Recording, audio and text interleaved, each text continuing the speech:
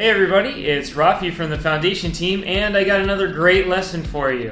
So today we're going to solve a nagging problem in CSS. Why is it so difficult to vertically align content in your layouts?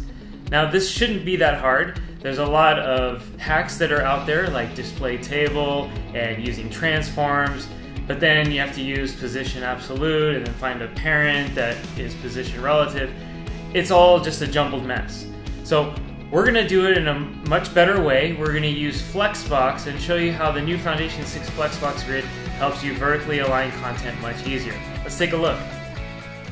Okay, so the first thing you need to know about Flex columns and Flexbox is that all the columns inside of a row actually want to be the same height as each other, which is really nice. So if you used equalizer in Foundation 5 before, this kind of eliminates the need for that. So all these columns, as you can see, there's some really tall content on the right side of this column, and all the other columns inside that row actually want to be the same height.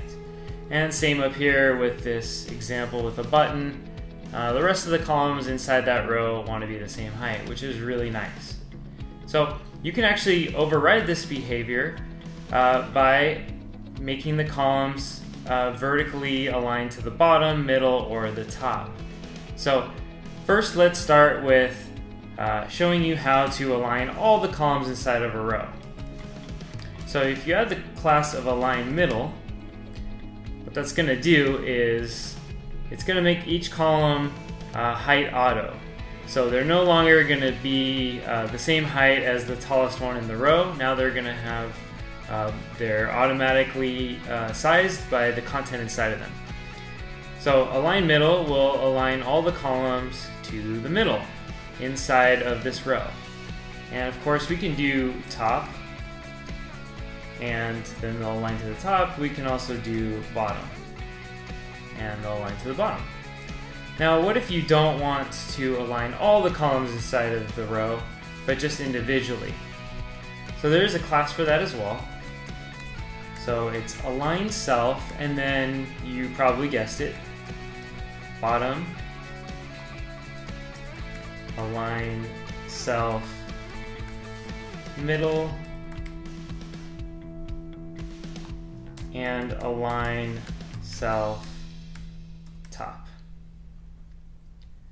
And so now they're going to be height auto, so whatever content is inside of that dictates the height, and they're going to be vertically aligned either top, middle, or bottom, whichever one you choose. Now, of course, the last column here is not going to change because that is what's dictating the height of the entire row, and it's already full of content, so it'll fill the entire height. We'll take a look at another example here. So this top row with the button.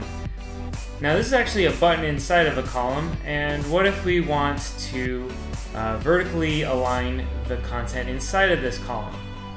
Well, we can do that. So first of all, let's give this some breathing room. So we'll make these columns a little bit taller. So I have a class here that makes them a little bit taller. And then we're going to vertically align this button inside of that. Now you're going to need a little bit of CSS for that, and the reason is that rows by default are flex parents, and that means that all the columns inside of the row can be adjusted using Flexbox helpers. Now, if you want to make a column a flex parent, we could do that. So I have this class that we created here. It's align middle. We're going to make it display flex, and then align items center. This will actually vertically align the button in the middle. So let's go ahead and add this class, align middle.